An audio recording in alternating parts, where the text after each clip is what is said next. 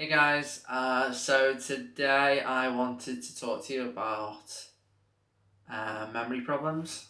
So I've been struggling with my memory for a good while. I would say since 2014, around the time that I had chemotherapy.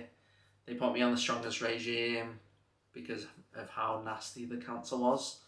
So I had stage 2 cancer of the pelvis. And then to go through 3 months of chemo, which was brutal, to then get told the chemo didn't work, you've got to have surgery. I was like, that would just destroy anybody. So yeah, not great. And since then, really, my memory's just been fading, like on a downhill journey. I've tried cognitive sort of like word searches, brain sort of training, stuff like that. And you would think that that helps, but the issue is, I did a word search last week, I think it was. Couldn't tell you any of the words. Couldn't tell you even the book that I did it in. Like, yeah. I've got multiple apps on my phone. Couldn't tell you what they're called. Like, it's just not good. Like, so in 2021, I went to the doctors and I was like, listen, something just isn't right. Yeah, something just isn't right. And they logged it and they started doing tests, like blood tests, check your thyroid, check your vitamin levels, all that came back fine. I used to be really good at spelling, and now I go to write something and it's wrong, and I'm like, you know what I mean? So yeah, I persisted and persisted and persisted. Told my oncologist, listen, like I think it's still chemo brain, and they were like, you had chemotherapy in 2014. We're now in 2023. It's not chemo brain. And I'm like, okay, so you've never had chemo, but yeah, they just didn't want it, and maybe it isn't chemo brain, I don't know, but anyway, so I said, like, you gotta, like, you gotta help me, like, it's ever since I had chemo that my brain just doesn't work the same.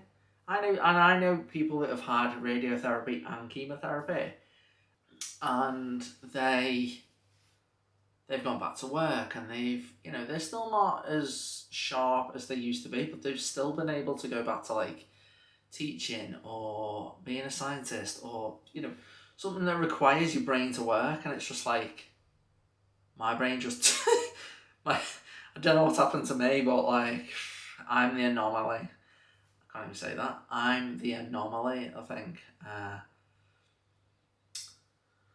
Yeah, so so eventually my oncologist put in a referral to the Walton Centre and that's a memory clinic in Liverpool. They got in touch with me, sent me a referral. I had cognitive test done a couple of weeks ago. I scored 16 on the MMSE exam. I have no idea what that means, but anything above 3 is abnormal. So for me to score 16, I'm kind of like, she asked me to remember like a bunch of words. Couldn't tell you. I couldn't even tell her. I was like, what words? Like, I couldn't even draw like the cube thing. You have to draw it's like a 3D cube. I've never drawn a cube ever, I don't think. So I couldn't. It didn't even look like a cube. It looked like a jagged S, and I was like, why can't I don't get it. Like, so yeah. So she said you have currently moderate cognitive impairment. So it's not mild. And I kind of knew it weren't mild because it doesn't feel mild. It feels quite,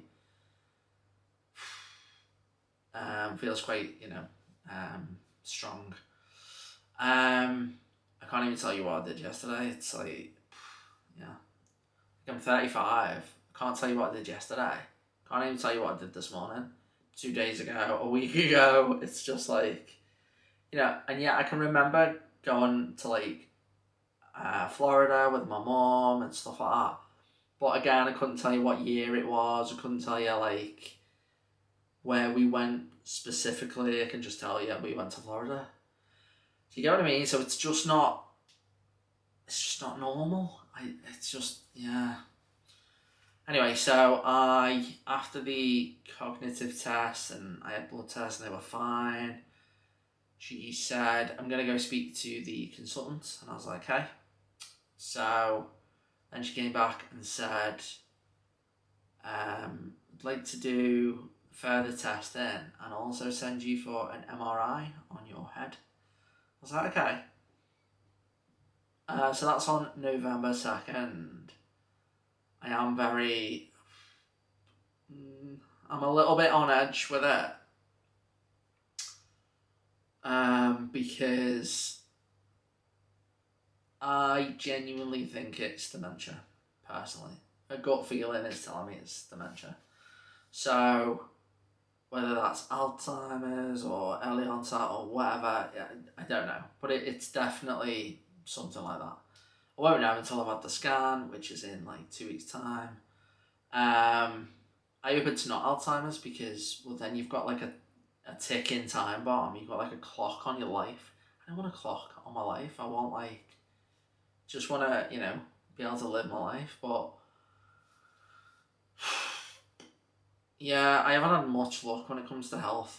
My body used to shut down. I used to faint at the sight of blood when I was like when I was like a kid, like primary school, secondary school, having like injections and stuff like the BCG passed out on the floor.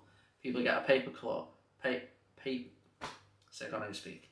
People would get like a paper cut and I'd pass out on the floor, get too hot, my body would shut down, I would pass out. No idea why that happened. Squeamish maybe, I don't know. But anyway, so then to go through, I've beaten cancer twice, lost both of my parents, had to put my dog down last year. I've transitioned on my own. I've just dealt with like a lot of trauma and stressful shit. And then now I'm dealing with osteoarthritis in both knees. And I'm also dealing with like probably Alzheimer's, and it's just like, it's just, people always say I'm resilient, but I feel like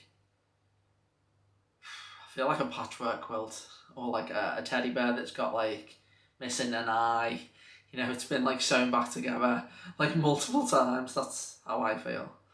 And that saying, what doesn't kill you makes you stronger. My God, I feel like the Incredible Hulk then. So, yeah. I genuinely feel like a dementia diagnosis, like an official diagnosis, would just floor me, to be honest. I genuinely don't.